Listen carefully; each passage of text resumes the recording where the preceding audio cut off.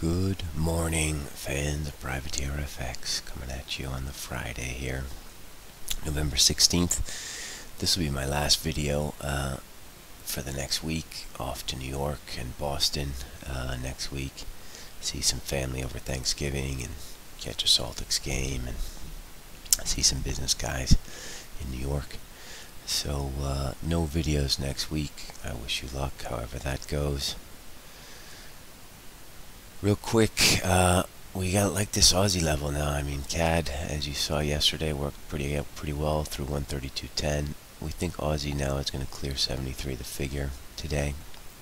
So core long Aussie looks a good bet, and we will be adding through 73.01. Our dollars are. We're now square. We had prices given below 20 there, so we just squared this up, and we will wait to buy dollars are at another time. So the ZAR is squared for now. We thought we were going to be on to something when we saw that news out of Parliament that land expropriation was kind of legalized. But I guess that must be priced in at this juncture.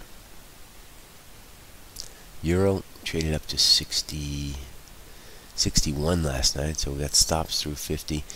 This looks like it's set to squeeze higher. You can have a small core Euro long if you like. We don't really like it. We prefer if we're going to be short dollars against the commodity currencies, Aussie and Kiwi.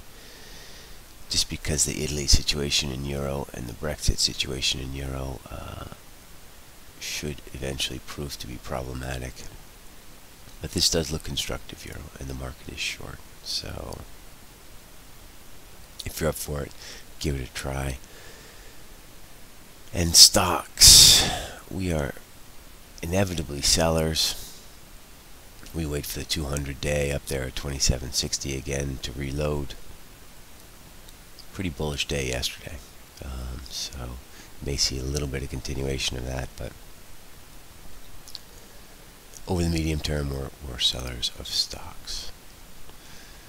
Basically, in a nutshell, we are long commodity currencies, CAD, and we will be getting long proper amounts of Aussie through 73 the figure.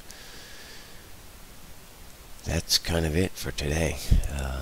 I've already got travel in my mind, so I'm not going to blather on here. I will see you guys in 10 days' time. Ciao.